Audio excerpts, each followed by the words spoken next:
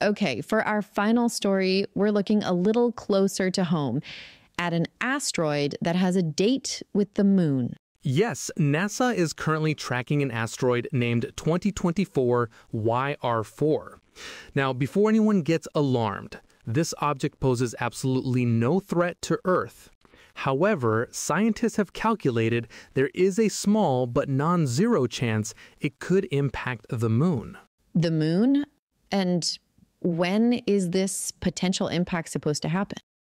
The potential impact window is in 2032.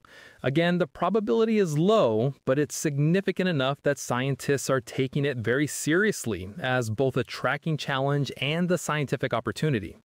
A scientific opportunity. So I assume this is because we could actually watch it happen. Exactly. We've never been able to study a lunar impact of this size with modern instruments as it happens.